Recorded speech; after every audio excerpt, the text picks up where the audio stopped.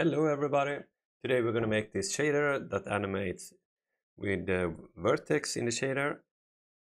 So what you do need is this FBX file. You can download it in the in the description if you want, or you just follow the tutorial from last time, or you have your own mesh. And what's important is that you need a mesh that has a tail that is 1 unit long like this, and the head a little bit above the center like this. So yeah, so this is forward and this is back. And the most important thing is in the red channel you have a gradient from black to white like this. But you can use your own, or you just download the file in the description. And what we're gonna do with those vertex color information, we're gonna have different color on the eye, and we're gonna have color body like this, different colors, and also another one. And also we're gonna have this, as you see, there's a swirl going on. So you can decide how strong it is. And let's say we have a little bit, and you can also decide how big this swirl amount is like this. And also you can rotate it like this. So this is done in the shader. And the goal why we're doing this is because in the next tutorial we're going to use Unity VFX graph, and we're going to make a bunch of snakes crawling around, and then we can control these inputs from this shader graph. So let's get started. So we're going to start in an empty scene. So we have the snake here. We're going to place it in the center, and we're going to make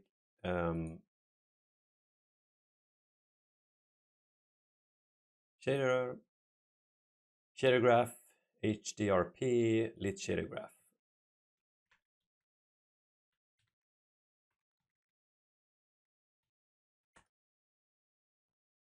And also just start, we're going to do create material. And so we can just assign it to the snake right away. And we jump into the shader. So now we have it down here. It's easy to look at it and see at the same time. So the first thing we want to do, we want to so the position, that's what we're gonna adjust or change. So if we just do it like this, vertex, no, actually I'm position, and we plug it in like this, and we take the object, because we want the object's position, because that's, how to say it, well, it expects you to manipulate it in the object space the way we're going to do it. So if we save it like this and we move it around, you see there's actually nothing happening. And if we do vertex color and we do a split, take the red channel into the base, you see we have this this gradient that I've been talking about. Actually, I want the light to be a little bit better. Like it more sharp, actually a little bit more smoother. All right, so what we're gonna do, we're gonna use this gradient to make the animation. So the first thing I want to do is to make, if we take time and we plug it into a sine, and we do an add,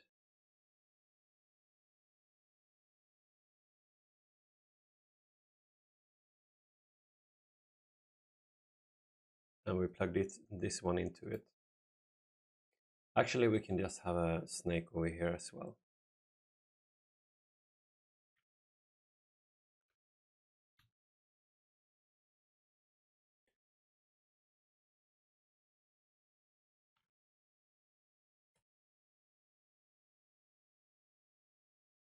So we have it here. So what's happening is that the time with sine is adding between between -1 and 1 in x, y, and z. So this is going in a linear direction, adding like this. But we only want it in the x direction like this, right? So we're just gonna before we add it, we're gonna make a vector free, and we just add this value to the let's see x, and we save it. Now you see it's only going in the x direction. And if we then multiply, so if we do like this,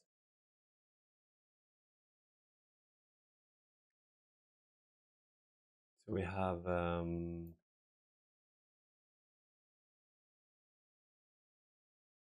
here's the time, sine, and vertex, the vector. So if we take the, we can just copy this vertex color here, move it here, and if we take this red channel and multiply,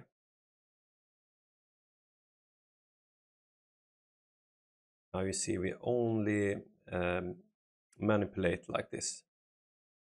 So we can actually add a swirl to this. And to do that, we need to change the gradient in the red channel. So it's from 0 to 1, but we want the want it to be from 0 to 2 pi's. So the way we can do this is pretty easy. Let's see, we're gonna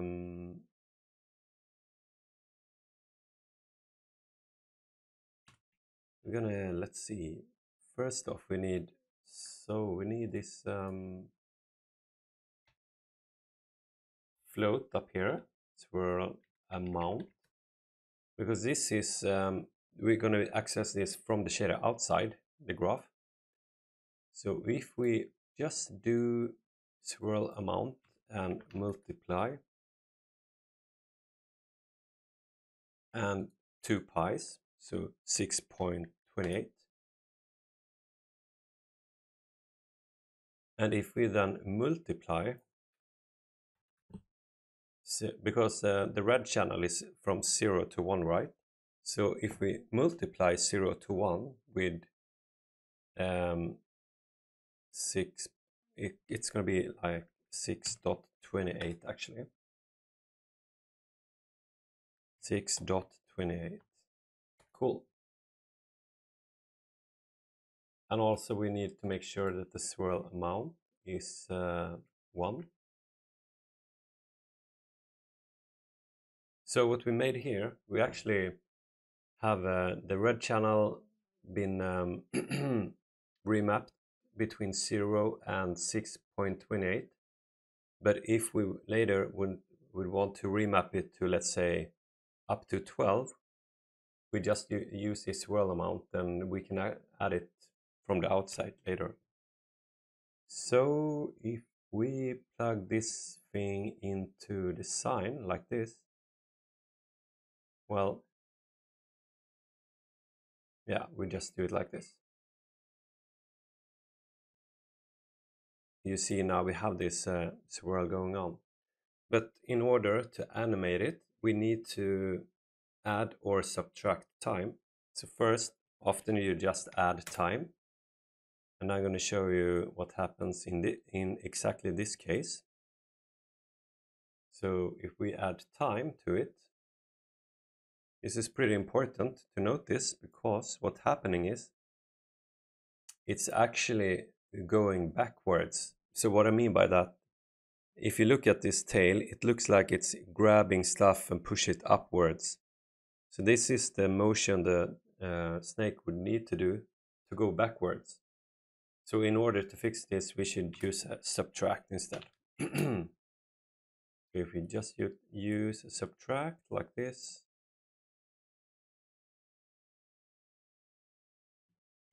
now you see it, now it's going forward. So that's kind of, important to notice. And we have this now, looks nice.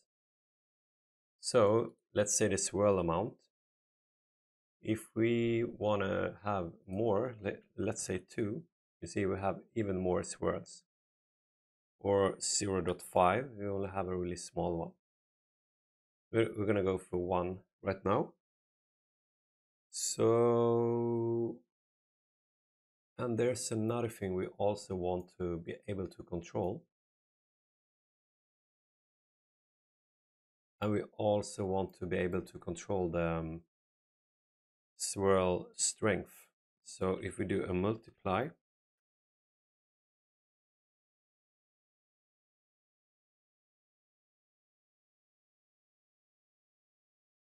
and we do a float swirl amp, like in amplitude, we just plug it in, and now we can control the swirl. Maybe we just want it smaller, right? So that's nice. And the time, we could actually just multiply, and do that by 4. So if we multiply the time, it's going to animate faster. So here we have so if we save it, you can see now we're starting to get the shape that we're looking for. So the other thing that we want to have is we want to be able to rotate the tail. So there's a really nice function that we can use for this. So when we added the rotation like this, we need to add also a rotation. So it's actually pretty easy. Rotate about axis. So if we plug it in like this and save it, you see it's actually giving an error because it's need some kind of value in the axis to rotate. So if we do it in 1, it actually, and we also do this value here, you can see it rotates. So this is nice. If we had made it in the x direction, the rotation would have been in here. So you kind of, yeah, you have a lot of possibilities, but we're going to use the I direction because that's upwards. You imagine you're just spinning it around a pole or something. So this is what we're looking for. But here we want it only to rotate just the tail. So if we do vertex again, color, and we do a split, and the red channel is from 0 to 1, the values we see here. So if we need to do it like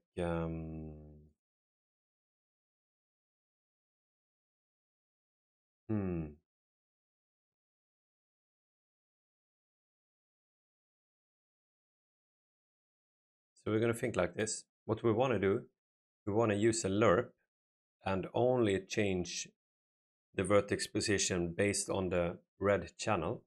So if we do a lerp, so if we plug in them, let's see here.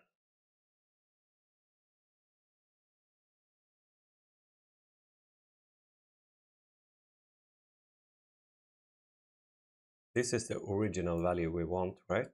With no rotation.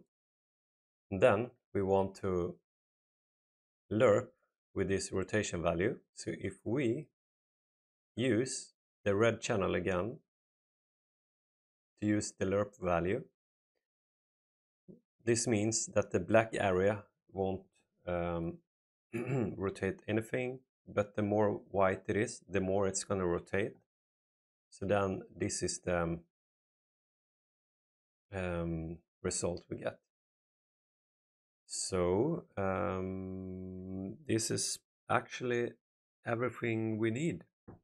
There is one thing though I want to change because we want to later on we want to be able to rotate this from outside the graph. So we're going to add here a float again. Rotate. And also if you have rotate and we do it slider -1, -1 and 1, that means, whoops. So 0, no rotation. -1 is going to be a 90-degree rotation. So as you see here, unit is radians, so it expects the value to be radians. So if the rotation value is 1, we want the 1 to represent radians. And if 1 gonna represent 90 degrees, then we need to multiply it with a radiant value. So if we do multiply, so a pi like this is a half circle, but we want a half pi, so it's like 1.57. So this is roughly 1 radians. So if we do rotate this value of 1 and we multiply it with 1.57 and we look from the above, you see this is 90-degree turn. And of course if you get -1, it's the other way around.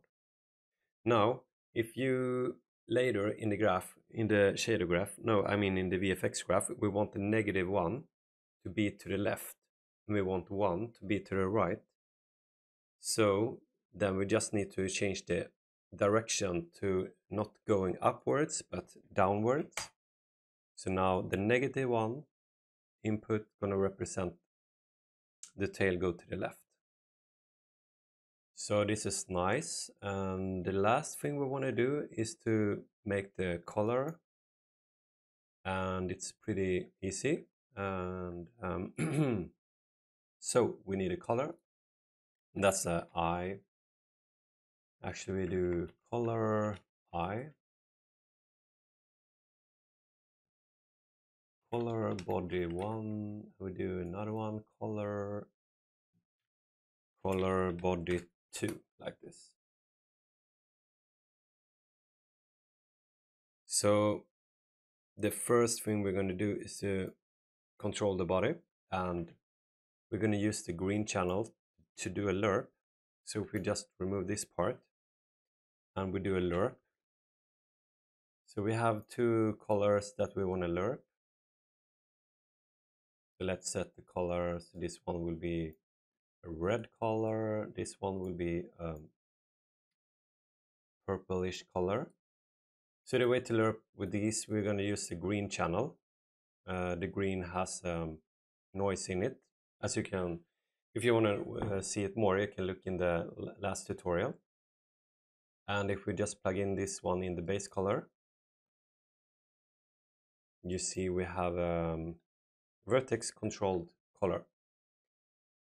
And lastly, the eyes, we're going to change these as well. We just do a lerp again. So we use the blue, and because of the, so if I just do like this, right, vertex color, plug it into the base, so it's only blue on the eyes, and that means that if we have blue in the input t in the lerp, that's then the color is going to be in the blue in the B input. So the colors needs to be in the B and the body in the A. And if we plug this one in,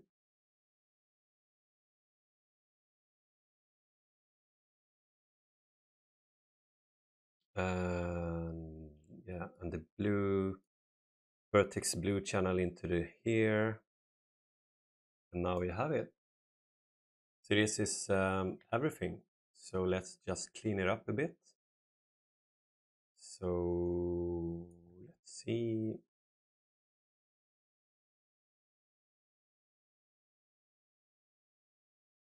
So here we have the vertex color, the red channel that do the lerp with the rotate. And so let's see. And this is the rotate multiplied with the radian into the rotate. And we have here,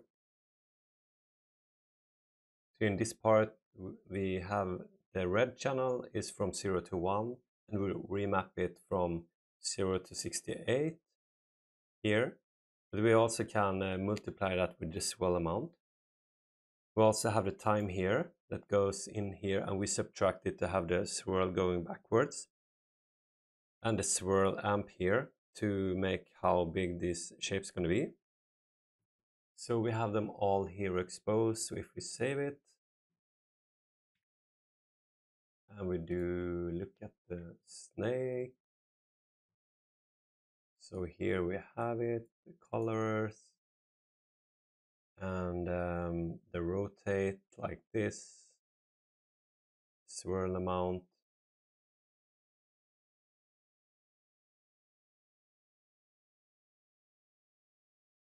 So yeah, here you have it. So I really hope you liked it. In the next tutorial, we're gonna make this a lot of snakes moving around in a particle system. And yeah, it's gonna be fun. I really hope you liked it. Thank you so much.